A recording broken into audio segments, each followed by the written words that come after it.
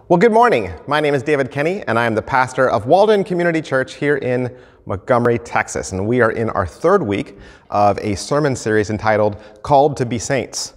And the reason that is, and where we got it from, was Romans chapter 1. Paul is addressing the Romans, and he says, "To all who are in Rome, beloved of God, called to be saints." And so I believe that what we've been studying lately as a church leads us to believe that this is what God wants from us, that he wants us to be saints.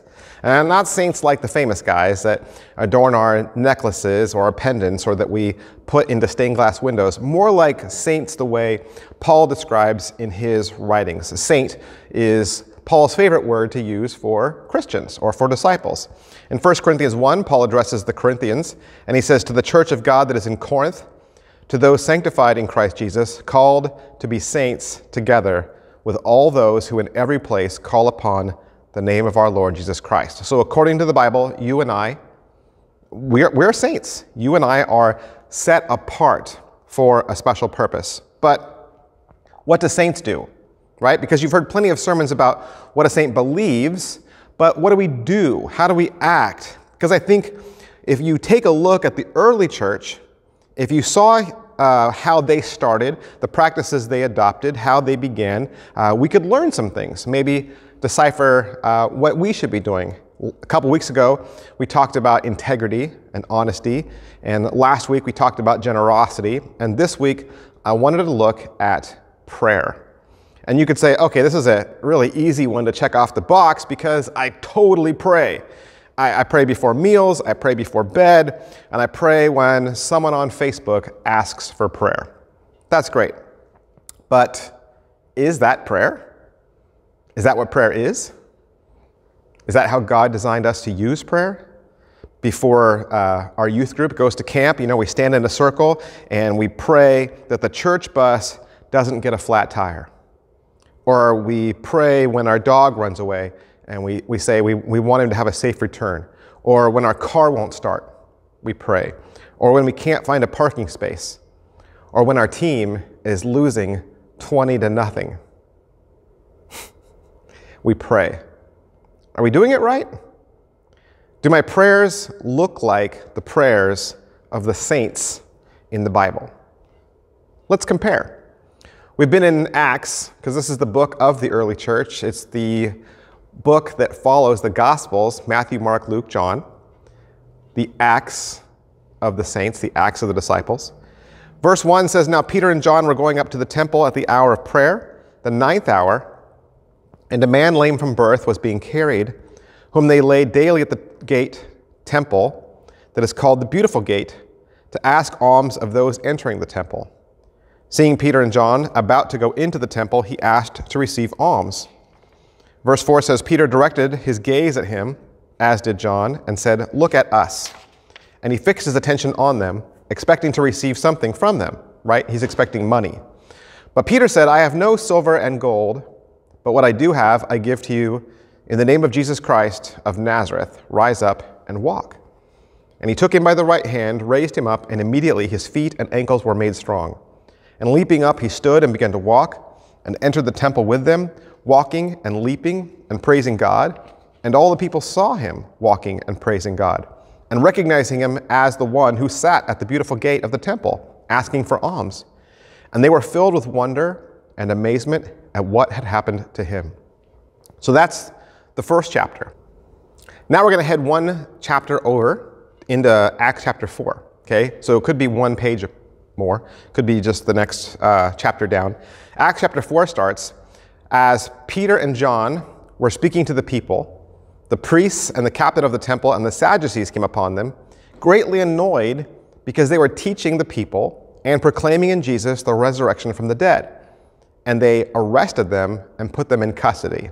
So, because the saints, right, the early church, is preaching, teaching, performing miracles in Jesus' name, the religious leaders come along and they put Peter and John in church jail. Okay? So what are we going to do with them? We got them locked up. What do we do with them? Verse 18 says, "They called them and charged them not to speak or teach at all in the name of Jesus." And verse 21 says, And when they had further threatened them, they let them go, finding no way to punish them because of the people, for all were praising God for what had happened. So Pastor Peter and John, they get thrown in jail, they get threatened, and then they get out of jail. What a blessing, right? They're set free, and then the first thing they do when they get out is they pray. They pray when they get out, and I want to look at their prayer. And while we look at this, while we read this, I want you to think about how different this prayer is compared to prayers that maybe you and I pray. Prayers that we pray when we're alone. Prayers that we pray when we're at church. Prayers we pray before we eat and before we go to sleep. Because I think we pray a lot for some of the same things.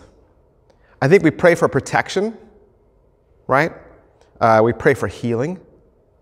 We'll say things like, Lord, be with us. Lord, be with us right now, right? And it seems like we spend a lot of time praying for God's presence, right? We say, God, be with us. We pray for your presence, or we pray for our safety. His presence and our safety. But look at how this prayer starts. Acts 4. Sovereign, which means absolute ruler, right? Leader. Sovereign Lord, who made the heavens and the earth and the sea and everything in them, who through the mouth of our father David, your servant, said by the Holy Spirit, why did the Gentiles rage and the peoples plot in vain? The kings of the earth set themselves, and the rulers were gathered together against the Lord and against his anointed. In other words, they're saying the world outside is trying to stop us. They're trying to thwart us, right? We're trying to get the message out there, try to advance the gospel, and the world is trying to stop us. Verse 27, for truly in this city they were gathered together against your holy servant Jesus, whom you anointed, both Herod and Pontius Pilate, along with the Gentiles and the people of Israel, to do whatever your hand and your plan had predestined to take place. And now, Lord, look upon their threats and grant to your servants to continue to speak your word with all boldness. Notice they are not praying, God, please bless us. Right? Why not? Because they're already blessed, right? They're already blessed, they're forgiven, and they're out of jail, so we're free. I think they realize they've got all the blessing. They acknowledge that already everything belongs to God. Right at the top of this, they say, God is sovereign. He is ruler. He is Lord. And they say, we recognize that because of that, nothing can stop you. You are undefeated. You are unstoppable. So they pray, grant to your servants to continue to speak your word with all boldness. They didn't ask for blessing. They asked for boldness. They asked for bravery. They didn't ask for safety. They didn't ask for protection. They asked for bravery. They didn't ask for traveling mercies. They asked for fearlessness. I think prayer can become so formulaic and so routine sometimes. We can get stuck in ruts of praying, and we say the same words when we pray. And prayer can end up being formulaic or wish fulfillment. You know, God, give us the things that we want. But is that what prayer is? Is that what it's supposed to be? This is your platform for communicating with the most powerful being in the universe. And it shouldn't be about us, right? This should be conversation, and it should be a place where we admit our frailties, admit our dependence and our reliance on Him, and acknowledge that He is unstoppable. He is all-powerful. And maybe, just maybe, we should just give a little bit more thought to our prayers. God is already with you. You know, when we pray for God's presence, He has already blessed you. When we pray for God's blessing, He already watches over you. He already forgives you. And he always keeps you safe. We seem to spend a lot of our prayer asking God for things that he already does. So what do we see the saints do? They say, God, we know you're all powerful. We know you're with us, so give us courage. Acts 17 says, they should seek God and perhaps feel their way toward him and find him, yet he is actually not far from each one of us. In him we live and move and have our being. Matthew 18, for where 2 or 3 are gathered in my name, there I am among them. Matthew 28, behold, I am with you always to the end of the age. Why are we always praying for God's presence? Why are we always saying, God, fill this place? Why are we always saying, God, walk with us, be with us? Thank you that you're here with us. He is here with us already. We're asking him to be someplace where he already is. Isn't God everywhere? God says, I am with you always to the end of the age. He says, where 2 or 3 are gathered, I am there among them. So why are we always praying, God, please be with us? God is with us. How often? Always. We're saying, God, please be with us right now. And God's like, I'm right here.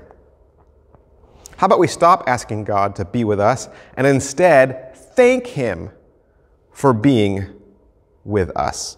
Present tense.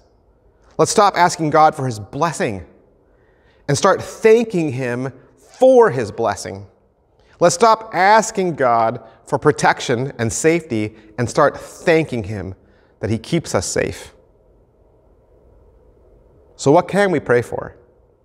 Ephesians 3 is called the prayer for spiritual strength.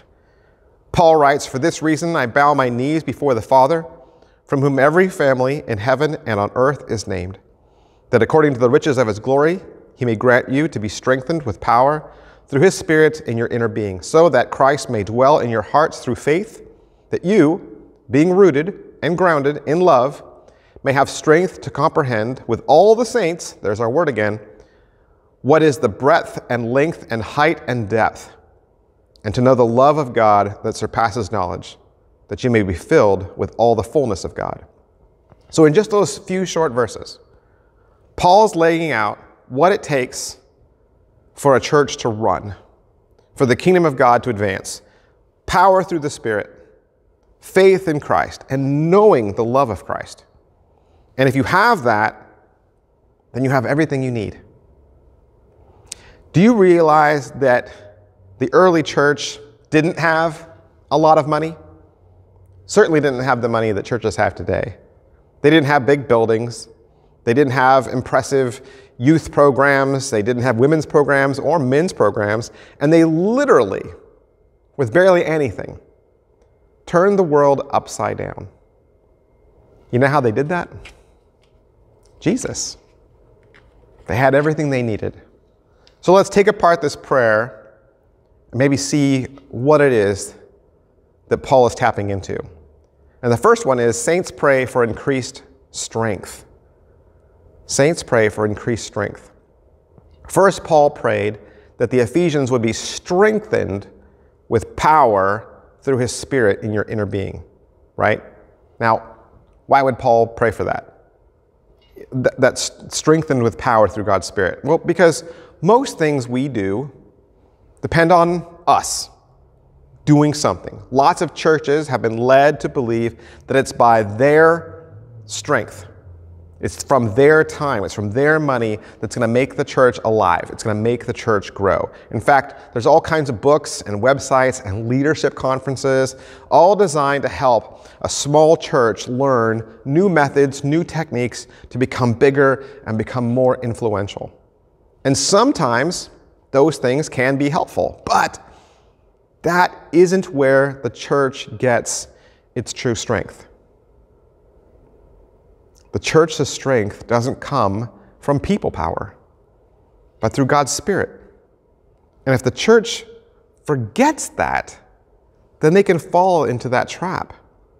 Zechariah 4 says, not by might, nor by power, but by my Spirit, says the Lord of hosts. Because let's face it, both summer and COVID have had an effect on church attendance, right? Everywhere.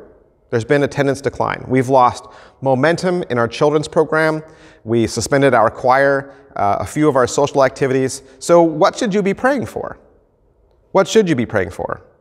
A packed house. No, we shouldn't. Not with COVID around. Okay, but that is an us, human mind saying what we think God can or can't do, right? That's a human reaction. We can't make COVID go away. We can't. We can't encourage people to be brave. We can't encourage people to return to church. We can't keep people from being infected. We can't keep people from being sick. God can. Is the kingdom of God supposed to be on hold?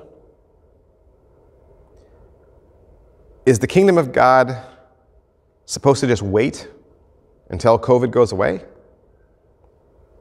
Who says that? Does God's love ever get put on hold? Is His grace? Is the cross right now just ineffective because there's a global pandemic? Acts 2 says the Lord added to their number day by day those who are being saved. The church needs to be in prayer. The saints need to be praying for strength. Look at the second thing Paul prays for the church in Ephesus. He says that Christ may dwell in your hearts through faith. What does that mean? It means saints pray for increased faith. Think about it this way. In a lot of churches, people will ask their neighbors, or they'll be talking to their friends, and they'll be in conversation and they'll say, have you ever heard our preacher? You know, you should really see our church building. It's beautiful. Have you heard about all the activities that our youth program does? Or have you seen the way our women's ministry is growing and all the things that they're doing? You know, our men's ministry has some really wonderful programs. You should really come and listen to our Christmas concert. That's church talk. It's church language. And it's fine. You said that. I've said stuff like that too. You know what? Yeah, I have. But what are we supposed to be saying? Have you seen our building? Have you heard our preacher? Have you checked out our youth group? Or do we need to be talking about Jesus? People will come to church, any church, if they're excited about Jesus. And if we don't have Jesus, we don't have anything. In fact, none of us can make a disciple. None of us can make a saint. We can't do it without Jesus. Jesus says in John 12, I will draw all people to myself. He didn't say he'll draw all people to a certain pastor or a certain church or a certain denomination, or that we would have anything to do with it. And I think perhaps that's one of the reasons we pray for our safety. That's why we pray for our safety so much, or we pray that God will be with us, is that we believe that we're down here doing it on our strength and our abilities. And it's up to us. And we're praying, God, can you help us? Right? I'm doing all the work. God, can you help me? Be with me. Keep me safe. But we have it backwards. God is doing the heavy lifting, and it should be us who comes alongside Him. And we ask, not God, can you help us? But rather, God, can we help you? Just like we saw with the prayer. You know, we can pray for God's strength, absolutely, but it's still His strength so that you can help. Not so that you can do everything, so that you can help. When Peter and John get out of prison, the first thing they said was, we want to do whatever your hand and your plan have predestined. In other words, this is all God's work. And they prayed, God, you do you. And give us the courage to match you. Give us the courage to keep up. I don't want human strength or human courage. I want holy strength and holy courage. I don't want you to come up and meet me. Give me the extra special strength to rise up and meet you. We should be praying as the saints. Luke 17, the apostle said to the Lord, "Increase our faith." And Jesus said, "If you had faith like a grain of a mustard seed, you could say to this mulberry tree, 'Be uprooted and planted in the sea,' and it would obey you." But does the tree uproot itself and throw itself into the sea by our strength? No. It's only through the indwelling Spirit of Christ. So the saints pray, "Lord, increase my faith." We should be praying for increased strength, praying for increased faith, and saints pray for increased knowledge. One last thing Paul says, "Comprehend with all the saints what is the breadth, length, and height and depth, and to know the love of Christ that surpasses knowledge." The more we know of what God can do, the more we will realize what's possible. Strength, faith, knowledge, they are the height and width and depth that he is talking about in this prayer. Paul says, "I know Jesus loves me," right?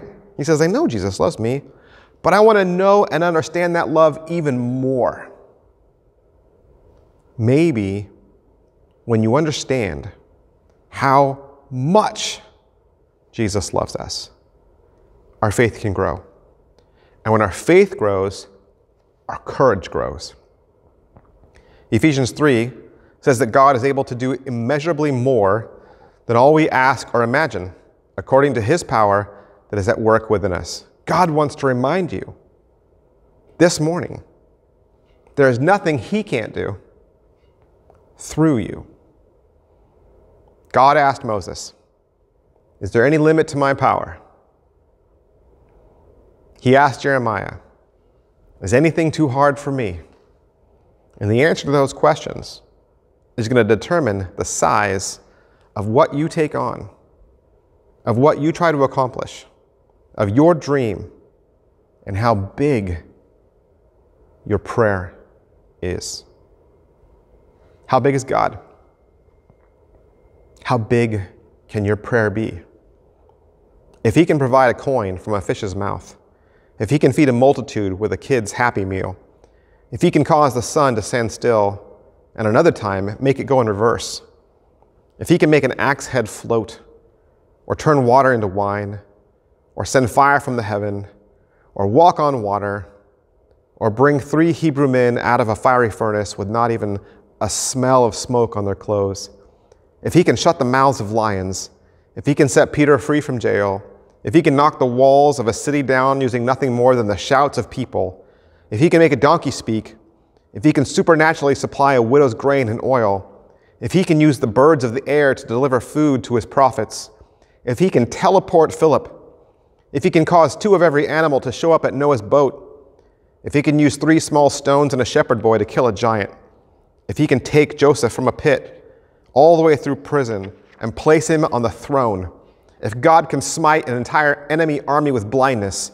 if God can use a prophet's bones to raise the dead, if God can calm the raging storm, fill the nets of weary fishermen, dry up the bleeding of a desperate woman, and cause a crippled man to dance, if God can take a ragtag group of scared, mostly poor, timid, discouraged people, baptize them with the Holy Spirit, and then use them to turn the world upside down, if he can do all of that and more, then there's absolutely nothing that he can't do here. He can open up the sea. He can stop any river. He can stop the sun in its tracks, and he can raise the dead. He can heal any sickness, make a crippled person walk, the blind see, the deaf hear, the mute speak. There is no power on earth. There is no demon in hell that can keep him from doing what he wants to do. Will you join him? There's no person either that's so far lost or so far gone or so deep in a pit that God can't lift them out and use them. He's bigger than any problem. He's bigger than any sickness. He's bigger than any fear. He's bigger than any heartache, bigger than any challenge we will ever face. He's bigger than any prayer that you could ever put on any prayer list. The apostle said to the Lord, increase our faith, because it takes faith to dream bigger. It takes faith to believe that God is good and that he's going to do something miraculous. It takes faith to believe that God can send revival. It takes faith to believe that your friend or your family member, they're not lost. They could be saved. It takes faith to believe that God will fulfill his promise to the church. It takes faith to believe that God will heal. So expect him to act. Expect him to surprise you. Expect him to do the unthinkable, to pull off the impossible, and to say, God can do it. God can do it, and we get to help. It's a partnership. That's what prayer is. Prayer is a partnership. You have all of God's riches, all of his glory available to you. So you pray for increase. Actually, you want to hear something funny? When you or I might pray for God's presence, or that God would be with us, or that he would keep us safe, Henry Nouwen was a Dutch Catholic priest, and he was a professor. And this is the prayer that he learned from his teachers when he was growing up in school. Lord, may all my expectations be frustrated. May all my plans be thwarted.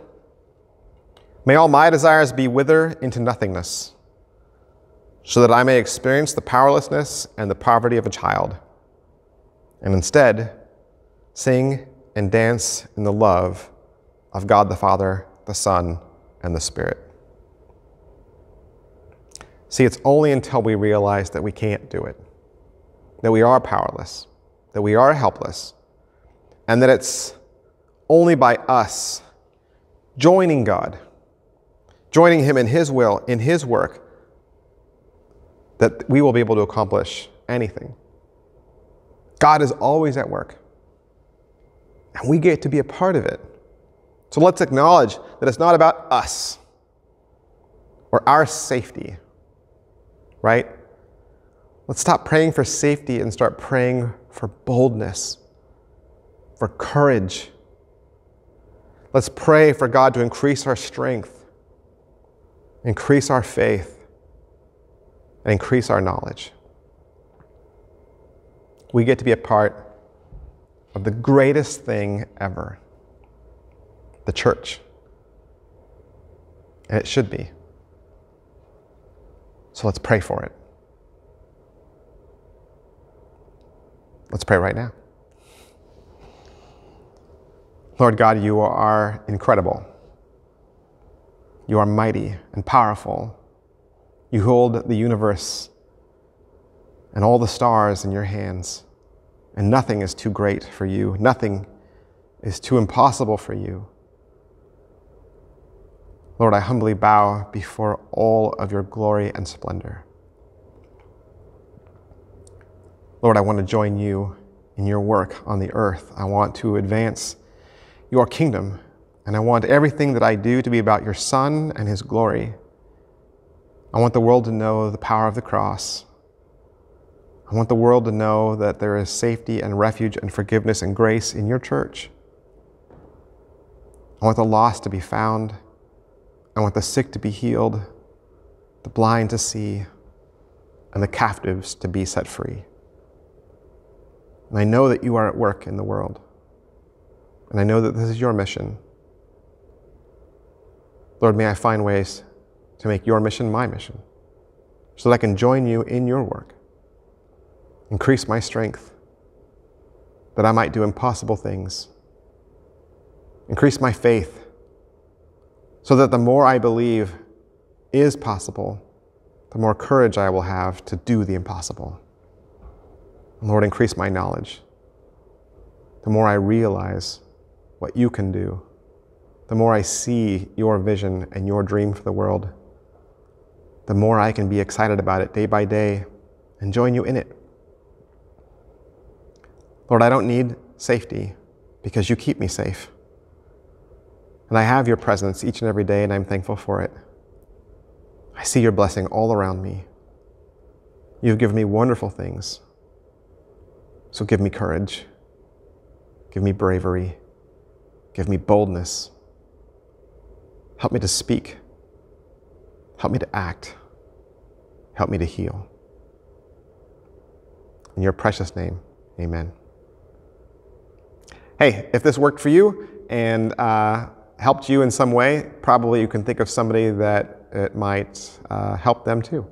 And so this is a web link, right? It's a YouTube video. You can always clip and copy the address, and you can post it to your own social media wall so that other people can see it and they can be aware of where you go to church or what you listen to. Or you can post this link to a friend's wall if you think it might help them this morning or this week. Hey, thank you for tuning in and watching us. I love you guys, and I'll see you next time. Bye.